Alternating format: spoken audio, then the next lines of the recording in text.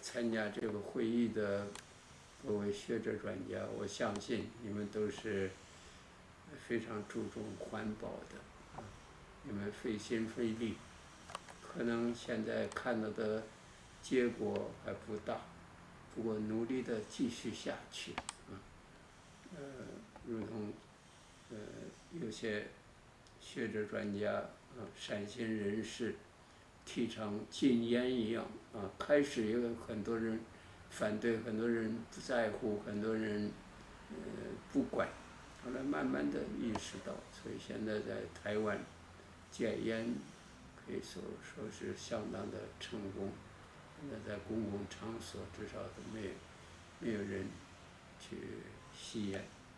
那个关于环保也是一样，希望对空气的污染、对水质的污染、土质的污染，在这方面大家共同的努力来推动，这是全民都有了这个环保的意识，政府在用法令在配合，我相信我们台湾将来还是是一个可居住的地方。我是先是在彰化，在台湾中部那时候刚来到的是1963年，那时候还是一个农业化的社会，工厂什么很少，并且土地呢都利用得很好，那时候还没有这个问题。那台北的这空气呢就没有那个时候彰化，好像这个乡下比没有那个地方好，因为那时候台北这些汽车排这些废气啦什么等等后来我就被调到东海岸、花莲、台东那一带去了，我在那里感觉到最舒服最高兴，在那享受了12年后来把我调到高雄来，那高雄是一个大的工业都市一来到这里我就感觉到不用科学的什么去特别的去测量，我自己本身就感觉到呼吸就感觉到不那么顺畅那么在我退休以后呢，就是在那个时候感觉到身体越来越累，后来就去检查，就发现是肺腺癌，发现的已经是第4期了。因为这个肺腺癌很不容易早期发现，因为没有什么特别的感觉，光是就感觉累，就像是因为工作量太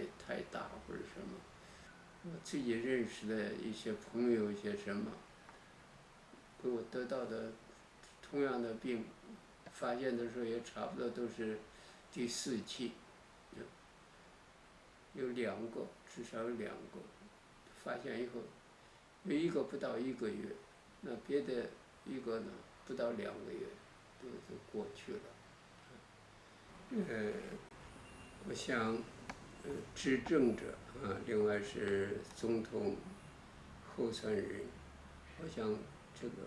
怎么样来控制这个环境的污染，包含空气、水土壤，这些是跟我们的生命非常有密切关系的这些东西，一定要有一定的政策，就是怎么样能够注重环保，能够防止这些污染。我想在这方面要有远大的眼光，所以我特别求天主，我是相信天主，相信耶稣基督的，求他特别的降福保佑我们整个的台湾，让我们大家都能够有环保的意识，也努力的能够投入这个爱护、保护这个生活环境的这些组织因为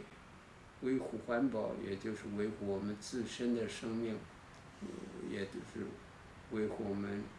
全体国民的生命健康。谢谢你们的关心，谢谢你们的努力。